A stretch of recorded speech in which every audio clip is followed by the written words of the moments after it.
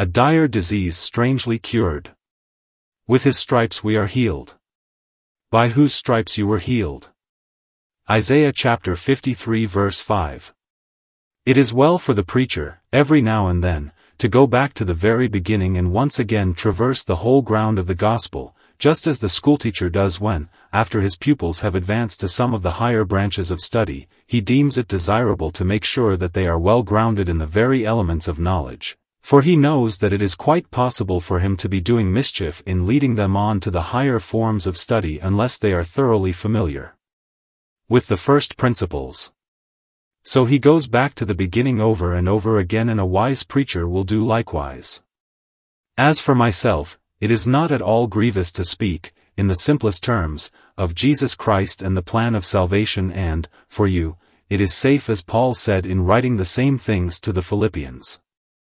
I have always noticed that those who love Christ best and who know the most about his great salvation are just the very people who delight to hear again and again the old story of Jesus and his love. To persons of that sort, the gospel message never grows stale. It is like that familiar song, Home, Sweet Home, which had such a strange influence over our soldiers in the Crimea, only that whereas the playing or singing of that tune brought on such an attack of homesickness that the men who heard it, when far from their native land, were rendered quite unfit for duty. In our case, the familiar story of Jesus and his dying love, and his substitutionary sufferings will never cease to charm our ears and fire our hearts with holy ardor in his blessed service. I am also quite sure that to those who least relish the gospel and who know the least about it, it is beyond measure important that they should hear it as often as they possibly can, for it may be that one of these days it will find an entrance into their hitherto closed hearts. Therefore, preacher, ring that bell again and again. It may be that when you rang it before, their ears were stopped up, so that they did not catch its sweet silvery note. So, ring it again, brother, for it may be that the next time you do so, the Holy Spirit will unstop those ears that have been so long shut to the gospel. Yes, even though the blessed bell has been ringing close to them for 70 years or more and they have grown gray, or white, without having ever caught the sweetness of its melodious music. So, ring that bell again, brother. Yes, even if they are dying, let them still hear it, for the dying have, through the mercy of God, at last heard and heeded it, and so have begun to hear the harps of angels only a few moments afterwards. I am going, at least on this occasion, to do what I urge other preachers often to do, keep to the simplicities of the faith, trying to show how the dire disease of sin is strangely cured by the stripes that fell upon our Lord Jesus Christ, for both the prophet and the apostle say that we are healed by or with his stripes. So, I begin by saying there is a disease implied. You cannot heal men who are not sick, or wounded. It matters not how matchless the medicine is, even though it is the substitutionary suffering of the Son of God, himself. If it is to heal, it must heal some malady or other, and, brothers and sisters, it is quite true that there is a dreadful disease which has attacked the whole human race. You scarcely need that I should tell you that it is the disease of sin. It came to this earth when that old serpent, the devil, tempted Mother Eve. Then did this dire disease begin to course through human veins, and it has descended to every individual of the whole race, and, at this moment, it lurks within each one of us. Lurks, did I say? No, it is worse than that, for it has manifested itself, it has displayed its venom and virulence, it has shown itself in the life, and, like the leprosy upon the brow of the man suffering from that dreadful disease, it is visible upon us all. The disease of sin is exceedingly injurious. There are some diseases that affect the heart, and sin has turned the heart of man to a stone. There are some other diseases that afflict the eyes, and sin has blinded man's understanding, his mental and spiritual eyesight. There are some diseases that affect the hands, and, in our natural condition, we cannot work for God's glory, or grasp gospel blessings, because the disease of sin has spiritually withered our hands. We never know at exactly what point the danger from any disease may be the greatest, for it is not always that which appears upon the surface which is most to be dreaded, as there are hidden places in the system which may be seriously affected without giving eternally any indication of the mischief. The Lord desires truth in our inward parts, but sin is the enemy of truth, and it is only the Lord who can make us to know wisdom in our hidden parts, for sin has made us foolish, even as Solomon says that foolishness is bound in the heart of a child. Sin has injured us in more ways than I can tell. When man fell, it was no slight accident that happened, it was the utter ruin of humanity that occurred. There is something grand, at least in appearance, about humanity, even in its ruined condition, for it is the work of God, but, alas, the bat, the owl and the viper and many other unclean creatures have made human nature to be their foul den. Lucifer, son of the morning, is not the only one who has fallen as from heaven, for this is also true of the whole race of mankind. You see, then, that this disease of sin is most injurious. There are some diseases that make men quite helpless. We have seen a man who could not do a day's work even if his very life depended upon it. He could not lift so much as his hand, and he had to be fed, nursed and cared for by others, for he was paralyzed.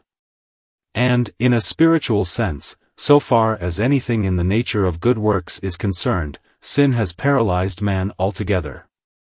Indeed, it has taken his very life away from him, so that he is truly said to be dead in trespasses and sins.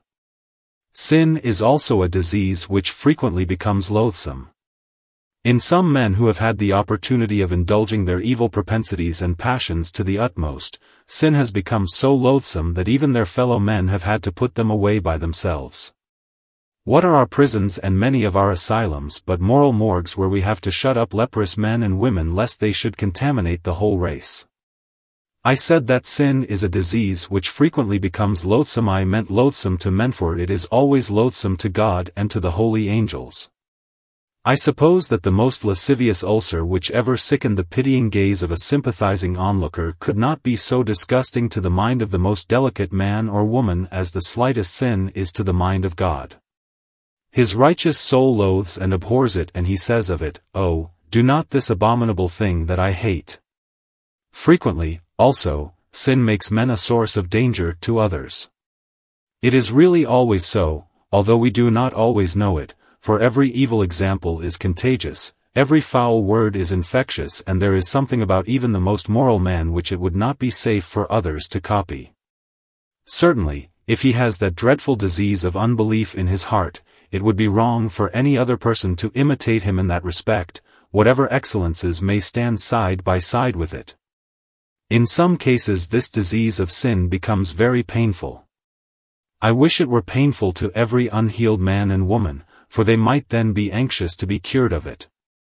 And let me tell you that there is no disease to which our flesh is heir that can bring such pain to a man as sin can, when once his conscience is quickened by the Holy Spirit.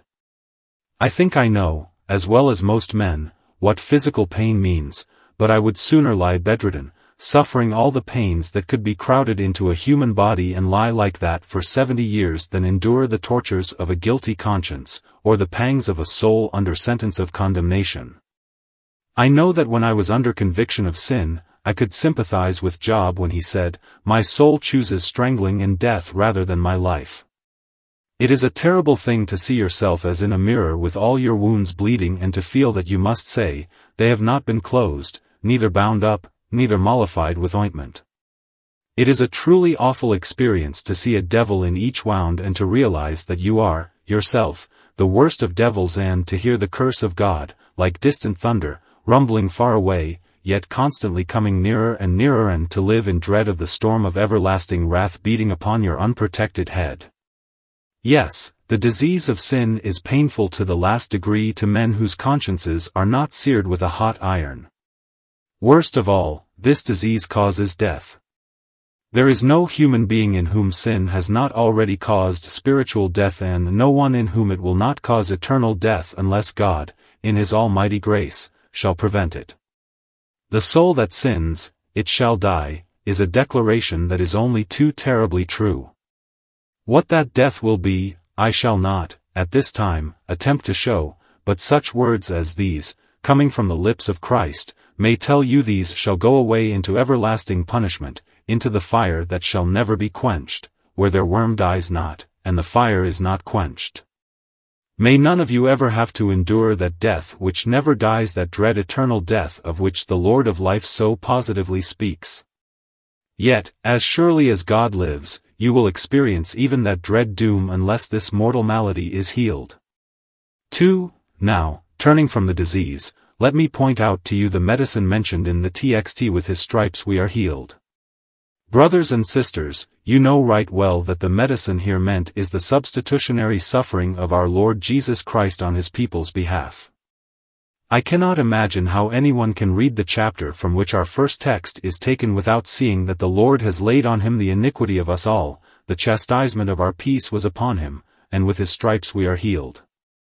This is strange medicine, that the wounds of Jesus should heal the wounds which sin has made, that the wounds upon his back and shoulders where the cruel scourge struck him, should, by their blueness, bring spiritual healing to you. Yet so it is. And this is the only remedy for the malady of sin. There have been many remedies recommended by various quacks. Some have come with their so-called sacraments, some with their ceremonies, some with their philosophies, but they are all quacks and their medicines have no healing power. The only cure for the wounds of sin is to be found in the stripes of Jesus. Let me put this point very plainly before you. Jesus Christ stood in the place of the sinner and bore that the sinner might not have to bear the righteous anger of God because of the sinner's guilt. They who say that we represent God as being angry and only to be appeased by the sufferings of his Son, know that they altogether misrepresent the truth of God that we believe. What we say is that the infinitely holy God could not righteously have pardoned sin without having first vindicated his justice and the majesty of his law. I do not think that the enlightened conscience of man could ever have been contented without an atoning sacrifice.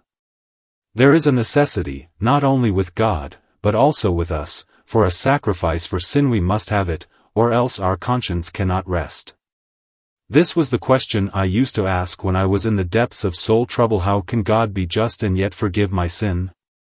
I wanted him to forgive me, but I did not want him to do it unjustly, for, if I could have obtained the forgiveness of my sin at the expense of his justice, I do not think that such forgiveness could ever have appeared to me to be consistent with the character of God. It was only when I understood that God could be both just and the justifier of all who believe in Jesus that my soul rolled herself upon that blessed truth of God and enjoyed such a luxury of rest as she had never even dreamt of before. Yes, God is infinitely just. His justice is as stern as if it had never been blended with his grace, yet he is as merciful and gracious as if justice had never been one of his attributes. This wonderful blending is gloriously manifested in the atonement of Jesus Christ, where, mark you, God himself, for Christ is God, as he says, I and my Father are one God, himself, the righteous judge, becomes the innocent sufferer, standing in the culprit's place and sheathing in his own heart the gleaming blade that must, otherwise, have been bathed in human blood. Oh sirs, it is what Jesus bore that will heal you, what Jesus bore when he stood in the place of sinners and offered to infinite and inflexible justice a full recompense for the crime, guilt, sin and transgression of all who believe in him. Look away from your sin to the great sin-bearer. We will not trace him through all his sufferings, but begin with the stripes he endured in the Garden of Gethsemane. Can you bear to look upon that terrible agony, to hear his piercing cries and to see his copious tears? Above all, can you bear to look upon his bloody sweat? His 3 favored disciples could not, for, he found them sleeping for sorrow. Can you bear to look upon him as the rough men, guided by Judas, the traitor, seize him and lead him away to the various halls of judgment and charge him with sedition and blasphemy?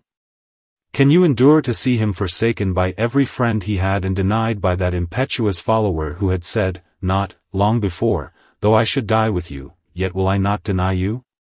Can you bear to see him surrounded by the brutal Roman soldiers, maltreated, mocked and spit upon by the unfeeling mob of railing legionaries? Can you bear to gaze upon his crown of thorns? Can you bear to listen to the blows from that awful scourge as they fall in quick succession upon his blessed back and shoulders? I must not go on to tell the sad story at full length. It is too sorrowful to relate, but you know how, at last, they fastened him to the tree of the curse, then lifted him up upon the cross, dislocating all his bones as they dashed it into the socket in the earth which they had prepared to hold it. You have read of the fever which came upon him till his mouth was dried up like an oven and his tongue clung to the roof of his mouth. Yet, after terrible as all this was, it was only the shell, the externals of his bodily suffering. The suffering of his soul was the very soul of his suffering.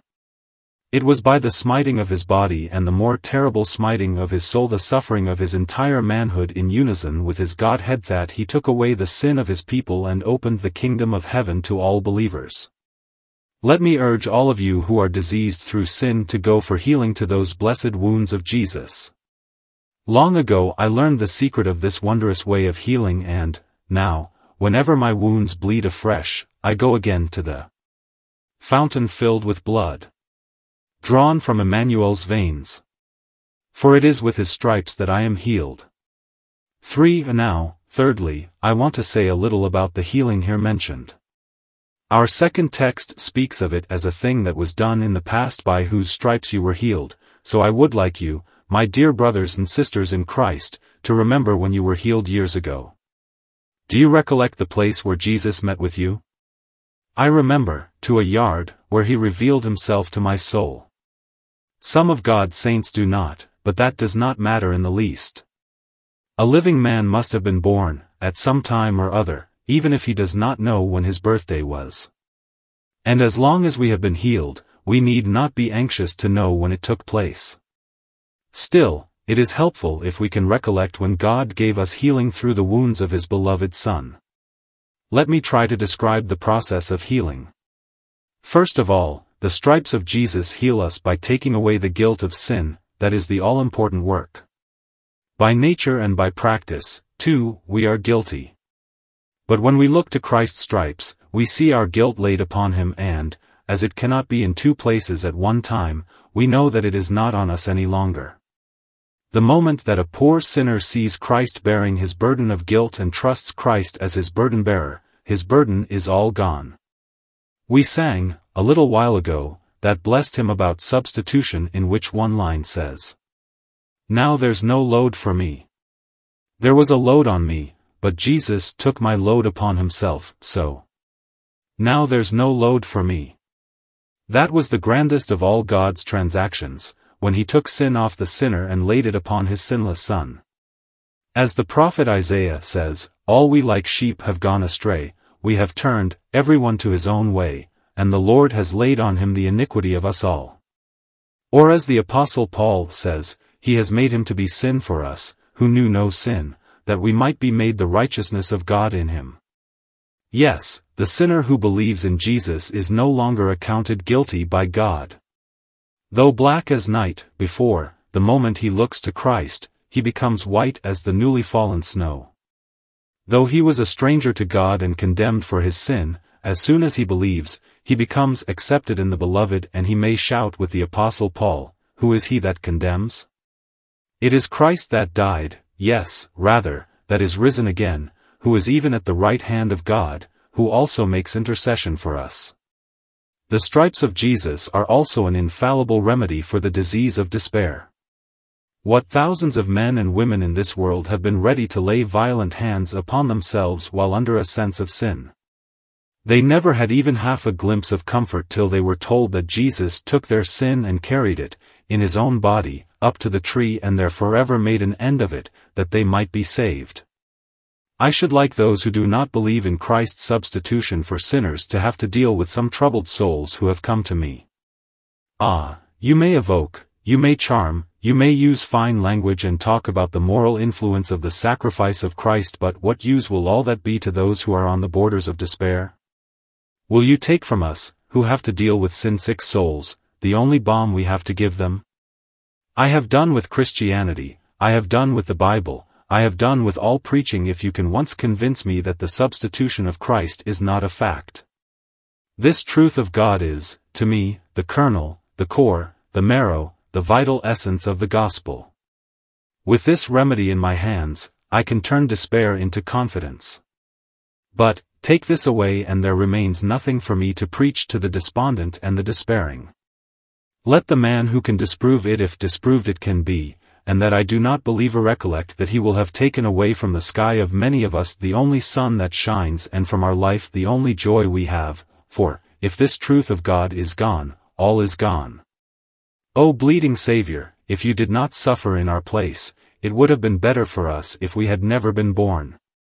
But we know that your stripes do heal the disease of despair, so we will still pass on the remedy to all whom we find in that terrible condition. Bring the stripes of Jesus home to a man, thee heal his soul of 1,000 other ills, such as this the idea of trifle, what is sin? We are poor frail creatures and we make mistakes, but what of that? That is man's estimate of sin, but, O you bleeding Son of God, when we once get a clear view of your wounds, sin does like itself appear. See God's only begotten Son dying on the cross that sin may be put away, and you will never again think it a trifle. The sacrifice of Calvary was upon a scale so vast that there is no human method of measuring it. God, the Creator, Provider and Judge of all, has taken upon himself our nature and made expiation for our sin by his own death in the midst of the utmost ignominy, shame and agony. Now, sin could not have been a little thing to need such an atonement as that to put it away, and the man who believes in Jesus, henceforth looks on sin in the right light and never trifles with it again. It also corrects his estimate as to eternal things. The other day he said, "What do I care about heaven or hell? What is the day of judgment to me? These are bugbears to frighten children. What is it to me whether God is angry or not? Eternal things are for old women to think about. I mind the main chance and make all the money I can." Ah, but a sight of Christ on the cross cures all that. Now eternity seems to be everything and time insignificant. Now to be reconciled to God, to live to his glory, seems to be the one thing necessary. The cross of Christ is the great rectifier of human judgments. We trifle no longer with eternal things, but they become of infinite concern to us. Then, next, the wounds of Jesus cure us of the love of sin. By nature, we love sin, but when we understand what sin cost Christ, we cannot love it any longer. If you had a very favorite knife which you prized much, but someone took it and with it murdered your mother, you would loathe the instrument with which so foul a deed was done. And sin that you prized and played with has the blood of Christ on it. It cut him to the very soul. So now you hate it. You say to yourself, "How can I love that cursed thing that made my Savior bleed?"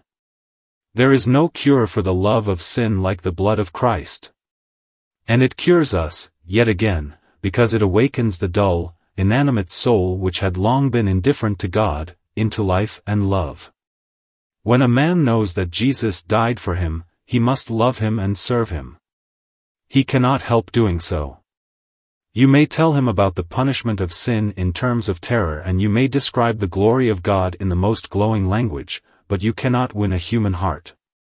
The deaf adder will not hear with such charming, but, "O Jesus," if you say to a sinner, with your own lips, "I love you and I have given myself for you," the iceberg soul thaws into feeling, the granite begins to throb, and the man says, "Love you, my Savior?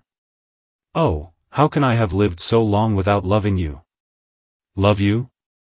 Yes, I love you, and adore. Oh, for grace to love you more." Nothing cures the hearts of coldness towards God like a sense of blood-bought pardon, and that will dissolve a heart of stone. And so, let me add, there is no form of mischief which sin takes, but the stripes of Jesus, when we come to know them, will heal us of them. If you love the world too much, yes, if you love it at all, come and drink from my Master's cup, and it will make you feel yourself a stranger in the earth, and you will set no store by this world any more. If you have been redeemed, you must have been a slave, so you will bow yourself in the dust with gratitude to your Redeemer. We see advertisements of medicines which are said to cure all diseases, but this is a medicine which will cure all ills. There is no form of the disease of sin upon which the stripes of Christ have not been tried, and the wondrous medicine has healed in every instance. Oh, whom has it not healed? We have seen the harlot healed, and she has become a joyous Magdalene, singing chastely and sweetly the love song unto him that washed her from her sins in his own blood. We have seen the thief touched with this sacred heal all, and he has become a saint amidst the seraphim above.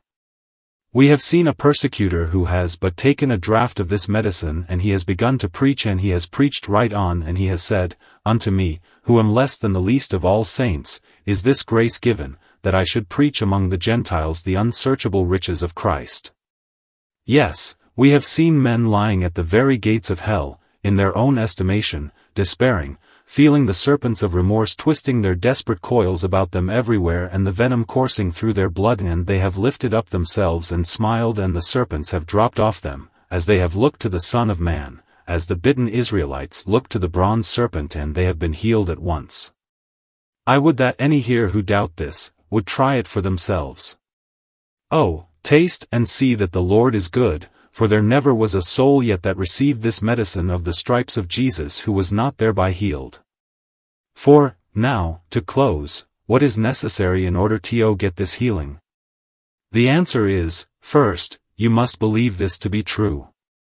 You must believe in the wondrous mystery of God incarnate. There were many witnesses to Christ's incarnation and death, and there are 4 narrators of the story of his life and sacrifice. There were many who saw Jesus risen from the dead and saw him till he rose to heaven. They knew that they saw him, and many of them died as martyrs because they said so. They were simple, honest witnesses, not ecclesiastics trained in twisting language and inventing fictions. They were fishermen and, many of them, poor men, with a few of another rank, but they all saw Jesus, and they saw his miracles. They saw him tread the sea, and they saw him die, and saw him after he was risen, and they tracked him till he went up into glory. And they received his Spirit, and, in his name, they worked miracles, and they were quite sure that what they testified was true. Some of us have believed their testimony, and we have been healed by this medicine. And if you would be healed, you must receive it yourselves. I think I hear you say, Why, I have always believed the Bible to be true. Well, then, next, you must take the medicine. What does the physician put at the beginning of his prescription? A great R, which stands for the Latin word, recipe. What does that mean? Take. Take of such and such a drug so much, and of another, so much. That is what the gospel says. Whoever will, let him take the water of life freely. That word I leave with you, recipe, receive. Take what? Why, take the sufferings of Christ to be instead of your sufferings. Trust in him to save you now, because he died for all who trust him. Rest yourself on him now. Suppose I should trust him and he should not save me? Ah, soul, that were to suppose him to be a liar, and that cannot be. He that believes in him is not condemned. Or, as he put it himself, he that believes and is baptized shall be saved. You have to come to him just as you are and trust him to save you, relying upon the merit of his blood and righteousness to stand for you before the justice of God. Can you do that? Why, says one, it seems so simple.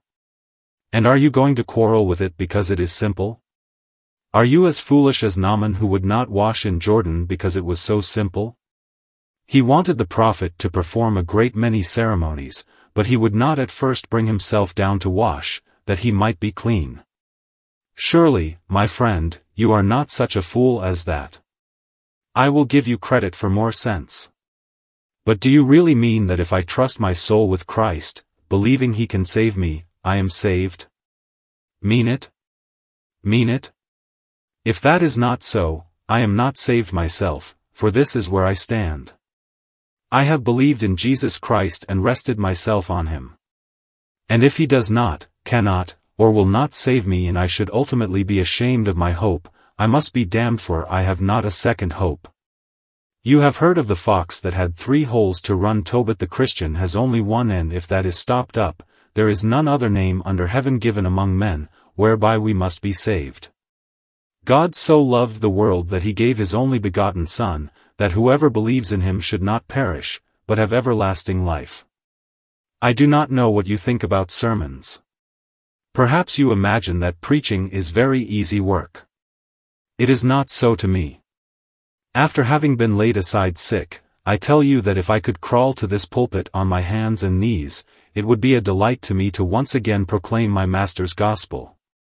But, at the same time, I feel that I may have very few more opportunities of preaching and, as the Lord lives, before whom I stand, my anxious desire is that every time I preach, I may clear myself of the blood of all men, that if I step from this platform to my coffin, I may have told at least all I knew of the way of salvation.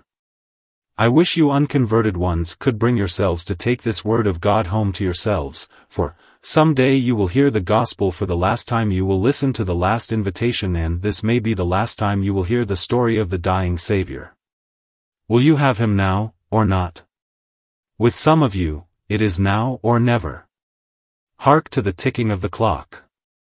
As the pendulum swings to and fro, it says to some of you, now or never. Now or never. Now or never. Now or never. Will you trust your soul with Jesus? If you will, the soft persuasions of His blessed Spirit are guiding you that way. Cast your guilty soul on Him and you are saved. But if you will have another Savior, or be your own Savior and reject Christ, I am clear of your blood. And when we stand before that dread tribunal, when heaven and earth shall shake, and reel, and pass away like a mist before the rising sun, you will have no one but yourself to blame that you are lost. God save you, for Jesus Christ's sake. Amen.